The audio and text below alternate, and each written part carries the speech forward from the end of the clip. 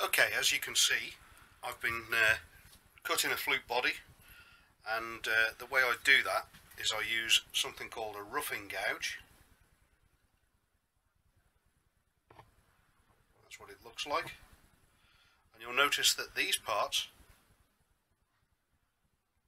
are pretty flat, so they're a straight edge, and this part is curved in between the two straight edges. So what I do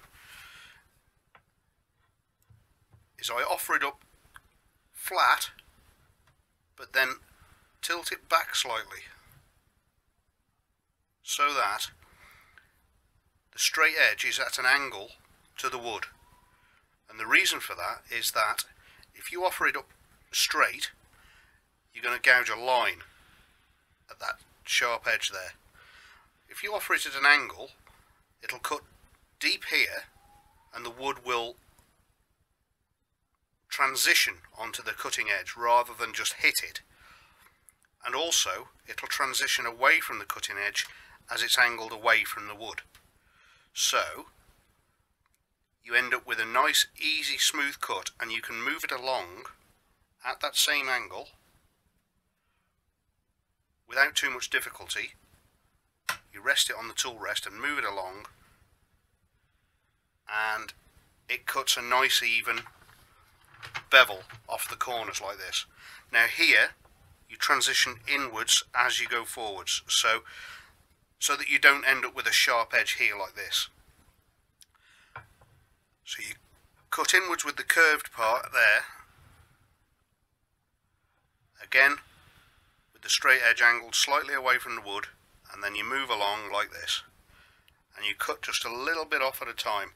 You have to be really patient, because if you try and cut too much, you'll gouge into the wood, and if you gouge into the wood, you'll stop it, and it will either, depending on whether you're using a proper lathe or like this, a modified drill with an extended piece, it will either snatch your tool out of your hand and smack you in the face, or it'll just stop the wood and leave a nasty deep cut that you're then going to have to repair. So what I'm going to do is now show you.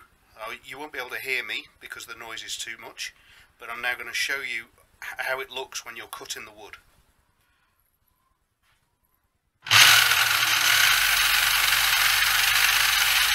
You can see the edge there. So inwards like this.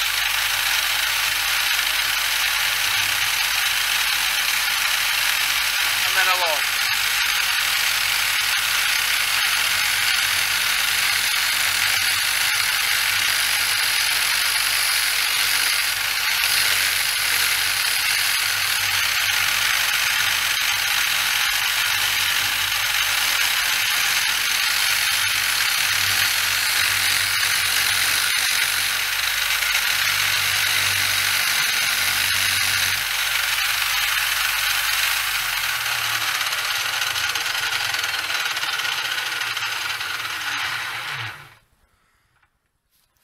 Okay, so you see at this end I'm angling this way, and then as I get to this end I can't go any further like that because it butts up against here, so I have to angle back inwards until the cutting edge is flat to the wood, and that way I cut right to the end here.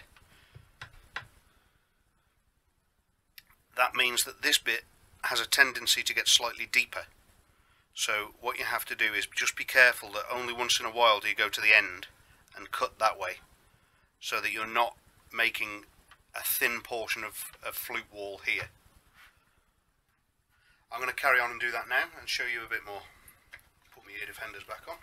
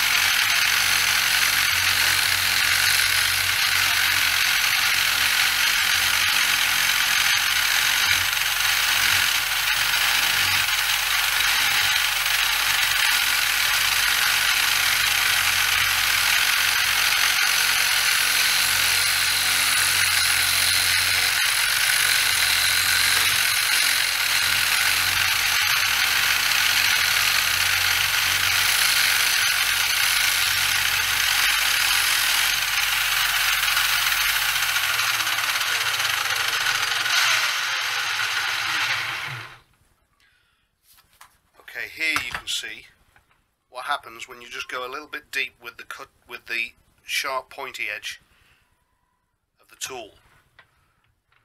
It cuts a little line that's a little deeper than the rest. I mean, this is only 1/4 of a millimetre deeper than the rest, so about a 1/16 deeper.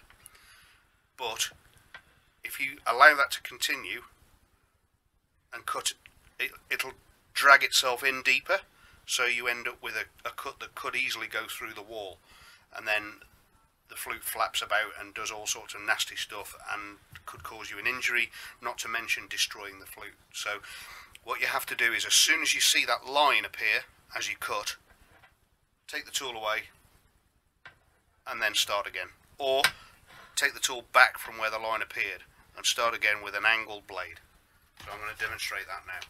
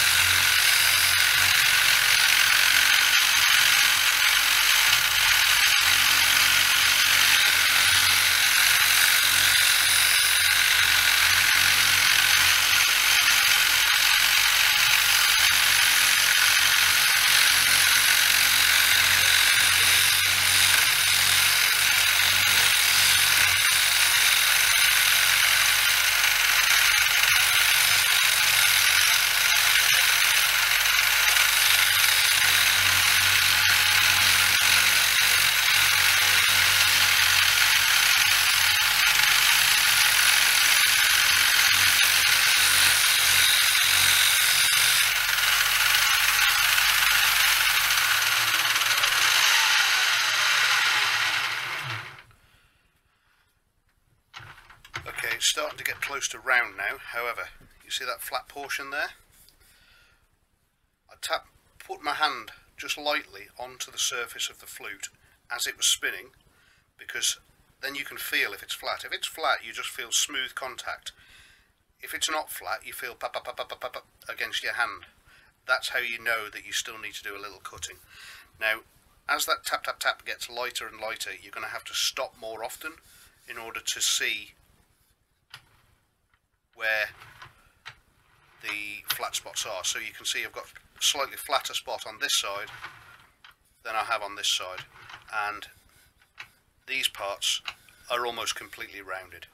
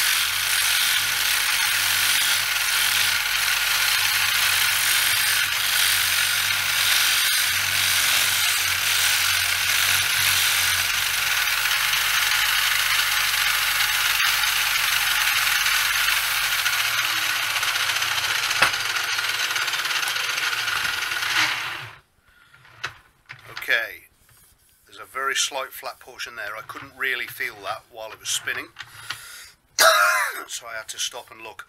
Now the reason that I'm stopping and looking so carefully is because this flute is only just thicker than the bore, so I've got very little room to play with in terms of how much bore I get regarding the thickness of the wall. So if I cut too much, I end up with a wall so thin that it's flexible, and that makes the flute easy to damage.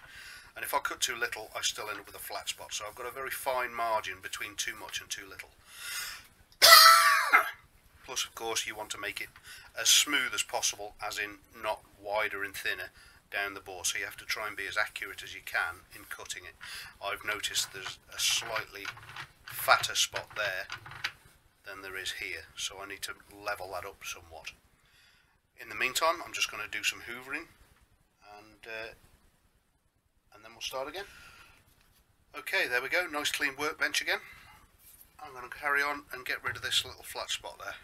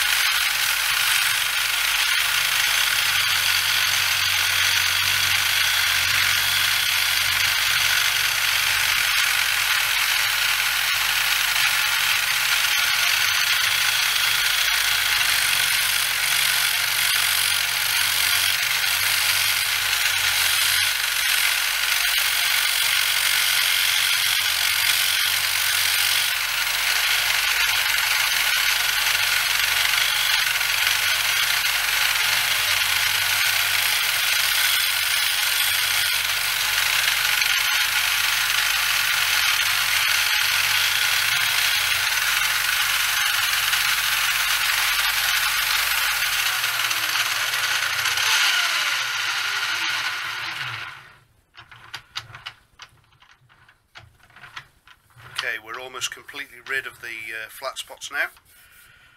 There might be a slightly fatter portion there, so I need my caliper to figure out whether it's got a fat spot. 32.7.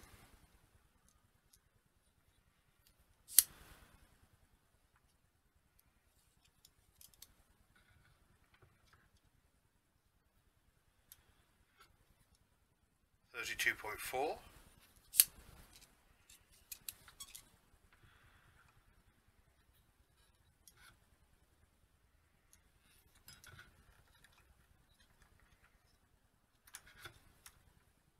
$32.9.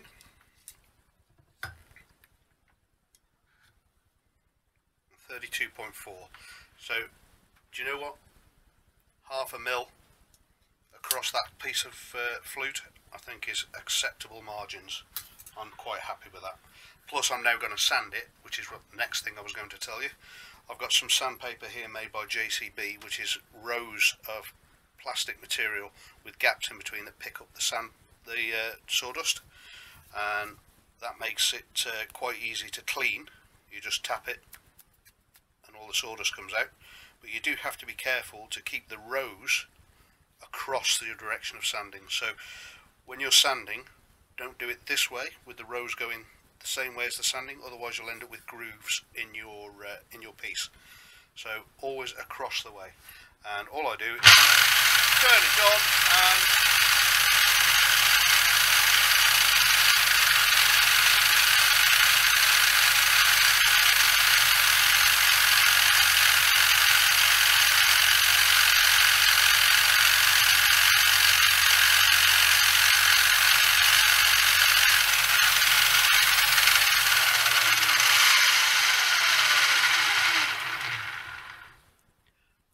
and that was 120 grit, I believe, and that's brought a nice smooth finish to piece of flute body. The next thing we're going to do is move the tool rest up the flute to cut this square piece, and I'll show you how you start the cutting.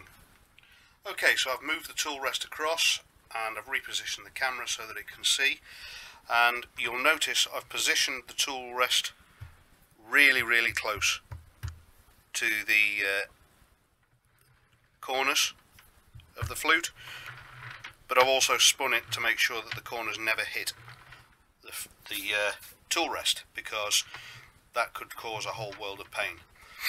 Now, you'll notice as well that it's really straight. I've tried not to angle the tool rest like this or like this at all. It's as straight as I can get it.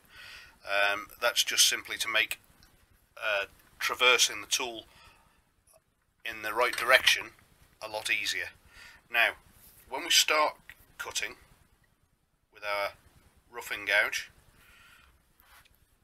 we start with the curved edge along here like that, and the reason for that is because it smooths out the transition of the corner onto the blade. If you do this, it snatches at the blade. So all we do is we knock off the initial corners with the curved part of the blade, and then we start using the angle technique I told you about before. So let's have a look at that.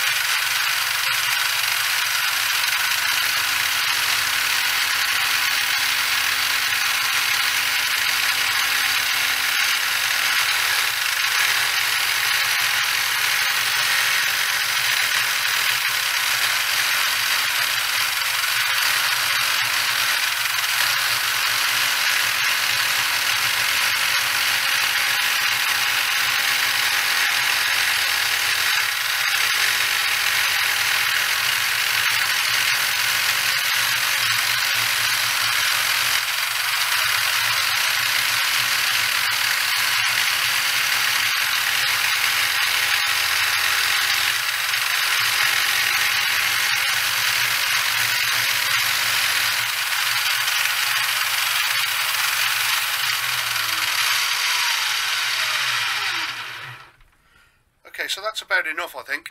That's going to make the transition of the tool a lot smoother when we start using the flattened edges. You'll also notice that while the piece is spinning, the corners here and here look fuzzy. That's because you're seeing that, where the corner's close to the tool rest, and then that where the corner is far away from the tool rest, and then that again. So that's too fast for your eyes, so all your eyes see is a fuzzy edge. The closer you get to circular, the sharper that edge will become, and that's a good gauge for you to work while you're working, see how far you've got. Let's carry on.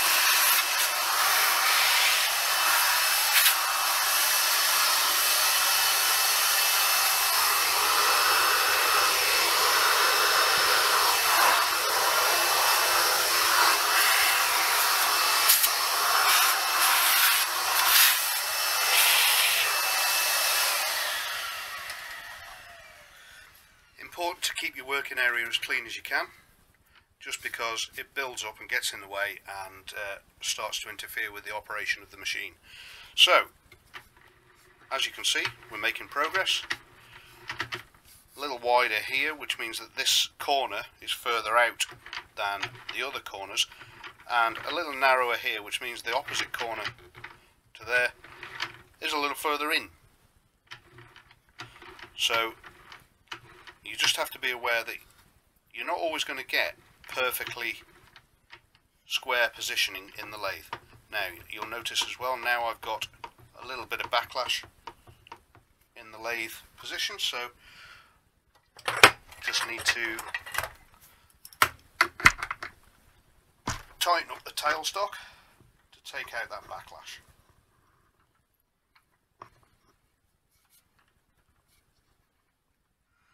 You have to be careful not to tighten too far, because even though I've got masking tape on the end of the flute, if you tighten up too far, it's going to split that glued seam. It'll push in and part it, which means that your flute will then basically need a lot of work to get it back to where it should be. Okay, and reposition the camera slightly and carry on working.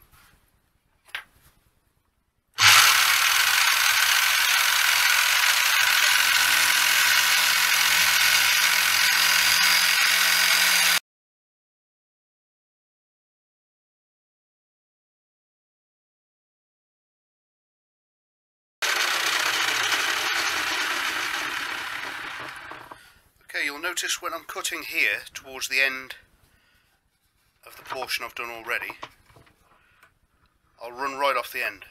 I'll keep the tool straight, but I'll run right off the end. That's because eventually we're going to get to the point where this flat spot is gone and we're cutting right onto there. So if I carry on running off the end, at the crucial point, this whole thing is going to disappear. This whole step is going to disappear. So you'll also notice that I've turned the tool round once or twice, and as I've got to this end I've rolled it back to there, simply because this edge is now starting to get a little blunter than this edge because I've been using it more.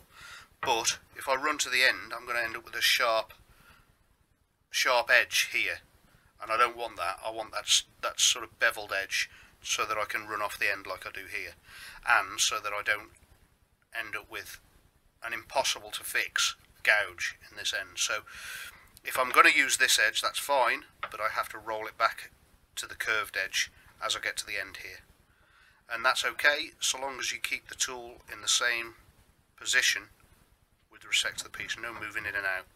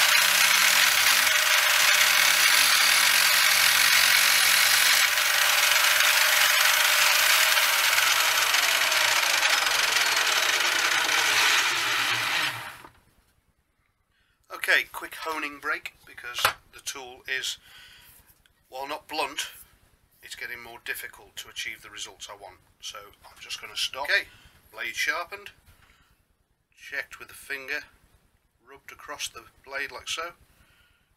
Usually it'll clean dirt off your finger that you didn't even know was there if it's sharp enough. So here we go.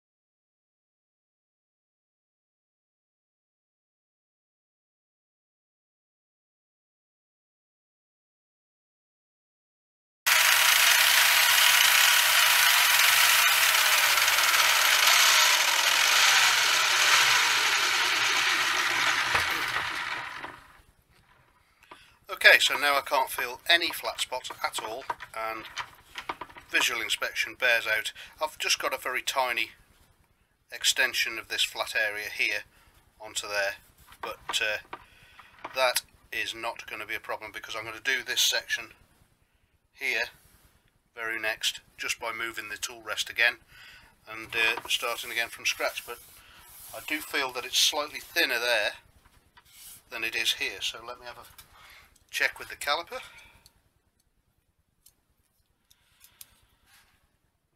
32.4 as the minimum, and that's 31.4, so I've dropped in a millimetre there, but I've had to get rid of the flat spots.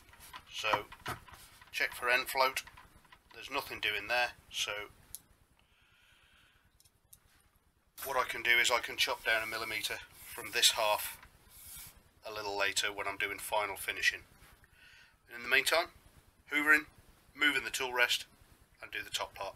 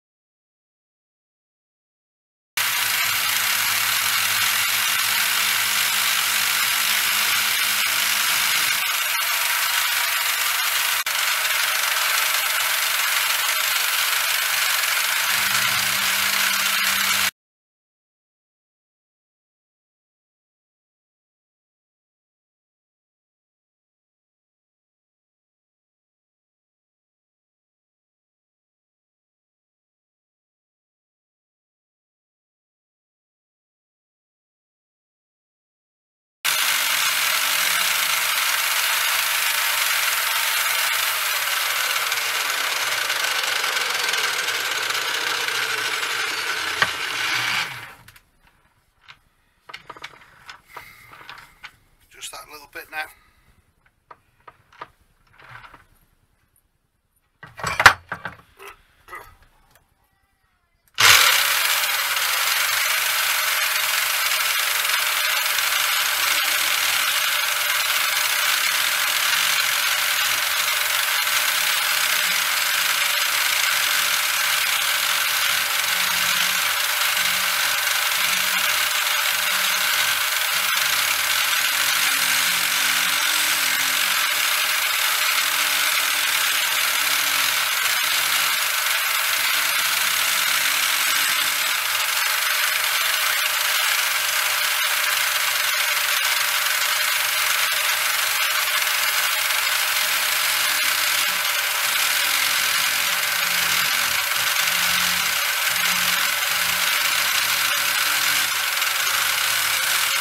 Shaped the main part of the flute body on the lathe, we're now going to use this little baby. It's called a Shinto rasp, and it's kind of like hacksaw blades that have been bent into zigzags and then stuck together with rivets. And on one side you've got a really coarse hacksaw blade, and on the other side you've got quite a fine hacksaw blade. And basically what it does is the most incredible thing you've ever seen.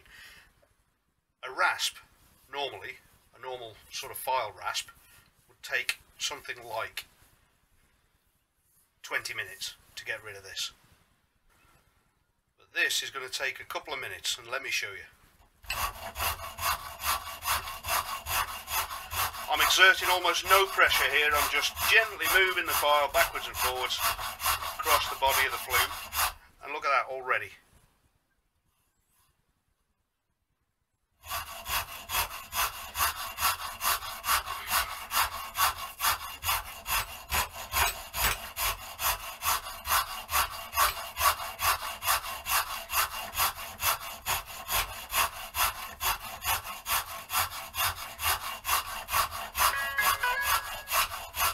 Just an email coming into my phone, please ignore.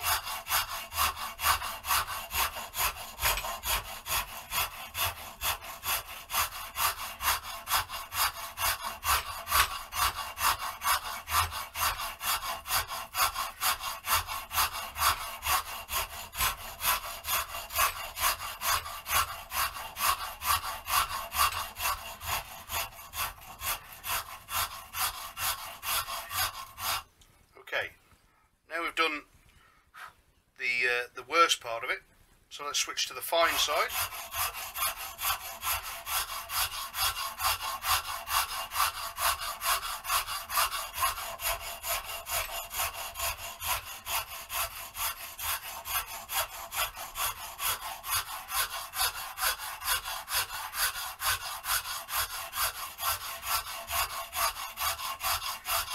Again, not putting any pressure on here, I'm just gently sliding the file backwards and forwards,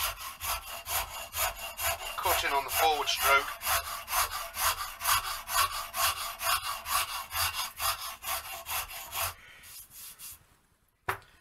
And that is that side done. Let me just get the camera and show you a little more close up what has happened here. That's how it looked. And that's how it looks now.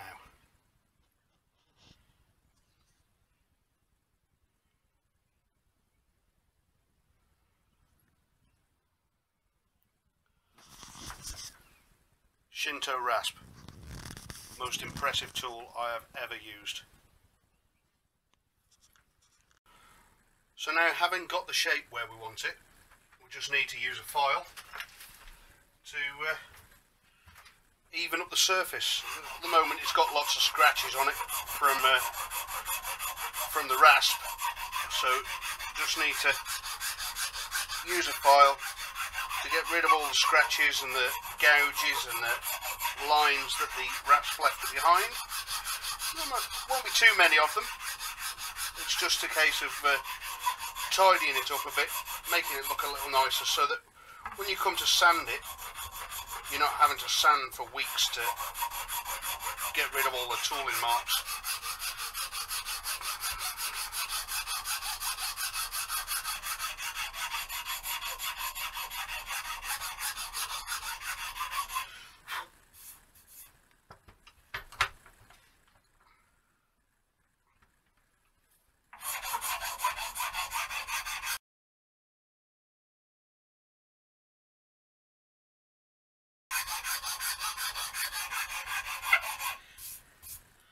This is a medium file I'm using now. I wouldn't use a second cut because it just takes ages to do the same thing. And once you've used a medium file, you're going to have to sand anyway, so you might as well start with a rough grade sandpaper such as 80 or 120. And it comes up just as nice.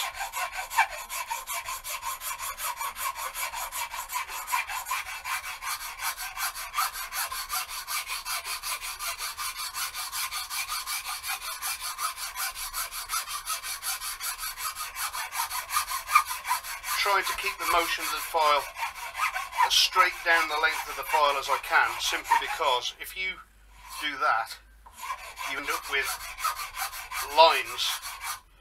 These grooves in the file cut lines down the flute, and they're very difficult to get rid of by sanding, so try and move the file straight forwards and backwards to prevent that happening.